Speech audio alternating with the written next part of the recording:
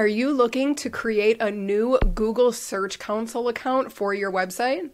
Well, if that's the case, you have made it to the right video.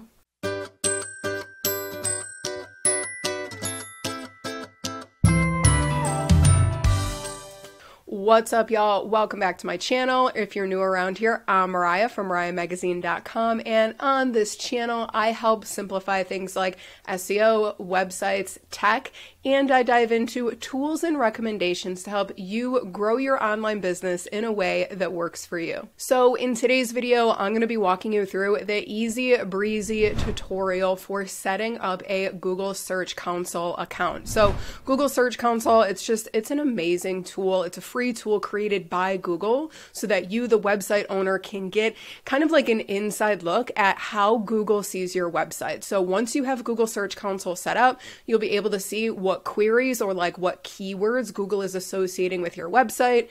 You'll be able to see if there's any errors on your website when Google crawls it, and a lot more. So let's just get into the tutorial and walk you through how to set it up. Okay, so in order to set up a Google Search Console account, you can basically go to Google and Google Search Console. Okay, so you can click on this, not that. You can click on this top one here, or you can click on this bottom one here. It doesn't really matter. So when you click on it, you're going to click the Start Now button. And what that's going to do is it's going to make you sign into your Google account. So in order to have a free Google Search Console account, you have to have a Gmail account. And then I will say what makes this process like way easier is if you sign into the same Gmail account that you have your Google Analytics set up with. It's going to make verifying your Google Search Console account a lot easier. So if you don't already have Google Analytics set up, pause this video and click the video down in the video description.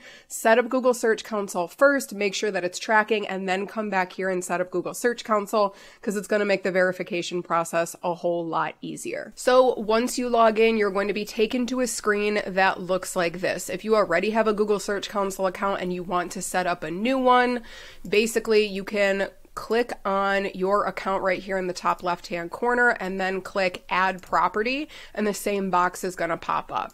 Okay, so basically we have two options here. We can either set this up as a domain property, or we can set it up as a URL prefix property. In order to set it up as a domain property, you need DNS verification. Okay, so that means like adding a TXT or a text record to wherever your domain is hosted. Okay, so I know that this sounds really complicated, but go ahead and pop your URL in here and click continue. If your domain name is registered through GoDaddy, Google Search Console makes it really easy actually to set up this domain property with GoDaddy. If you don't have your domain registered with GoDaddy, you're going to have to do it manually. Okay, so you can read more about how to do that.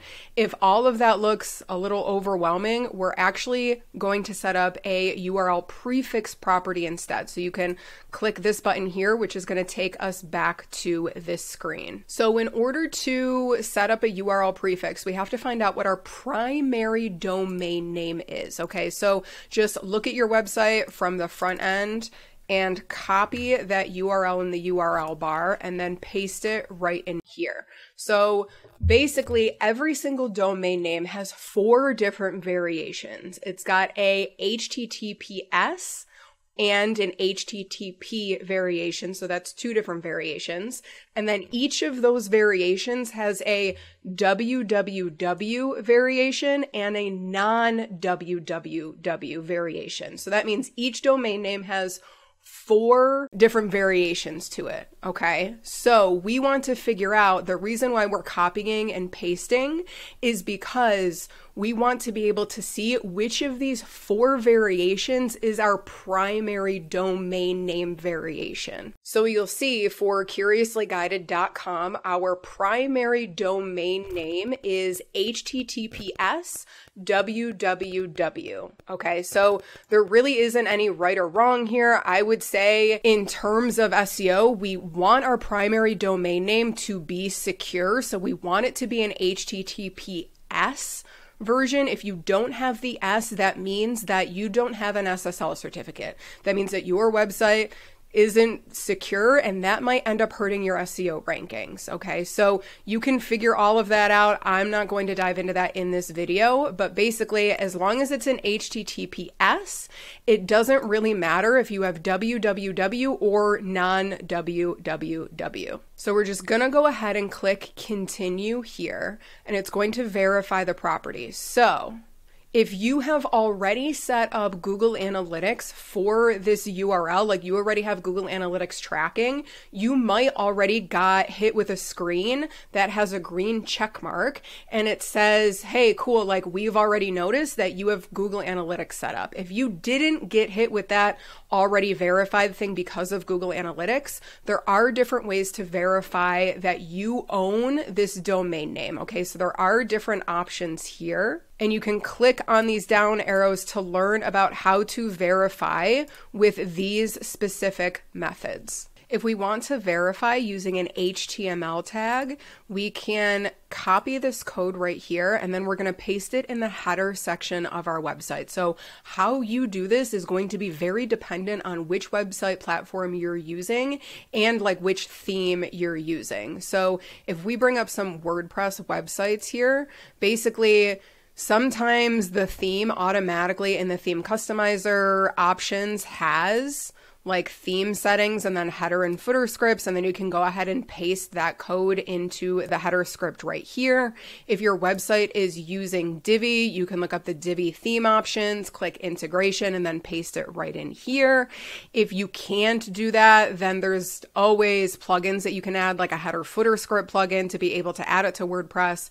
If your website isn't on WordPress, you can go ahead and Google how to add a code to the header of your website. But the platform that makes this a little bit easier is Squarespace. So Squarespace, you basically would just click Analytics and then click Search Keywords, and then you can just click this button right here to connect your website to Google Search Console.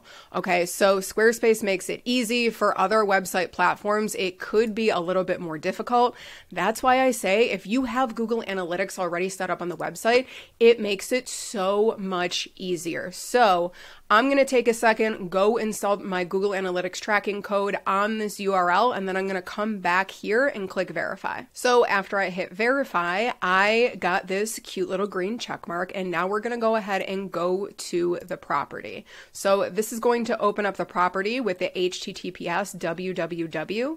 Okay, so that's great. That's our primary domain name. But the next thing that we have to do, it's kind of a pain in the butt, I know, but this is just best practice. Okay, so if you don't want to do this, I guess you don't really have to, but best practice is to now go in and basically claim that we own the other prefixes for that domain name. So basically you could come back here and click add property. We're going to do the same URL prefix, paste it in there, and we're going to remove the www, click continue. Now it's going to go ahead and verify the property. This should be really easy since we already have it set up. And now we're going to do it just 2 more times for the non-www version. Okay, so I'm going to go ahead and delete the S, click continue. This is going to verify it. And like once you have it verified that you already own the primary domain name, adding all of these should be pretty simple. So we just have one more to add here. Paste that one in, HTTP non-www, click continue, and go to property. Okay, so you're not really going to pay attention to these. It's just best practice to say that you own all of them. But in terms of looking at data, the one that we're mainly going to look at is our primary domain name, which is this one, the HTTPS www version. So if this is your first time setting up Google Search Console for a website, you're probably not going to see any data right away, especially if your website's new. So you might have to come back in a couple days, maybe even a couple weeks, so that Google Search Console can start collecting some data. Okay, so, but the next thing that I want you to do is click the video in the description box below, because now we have to add our sitemap to Google Search Console. Okay, so a sitemap is essentially like a roadmap of your content that makes it easy for the Google bots to crawl your content and therefore index your content and therefore show your website in Google search results. Okay, so I'm not going to dive into sitemaps in this video, but click in the video description box below, click on how to add your sitemap to Google Search Console. I walk you through the entire process. And then I also have a video that walks you through like a dashboard overview of Google Search Console. So just like, what are you looking at, where to find certain things and all of that. So definitely also click on that video below in the video description box.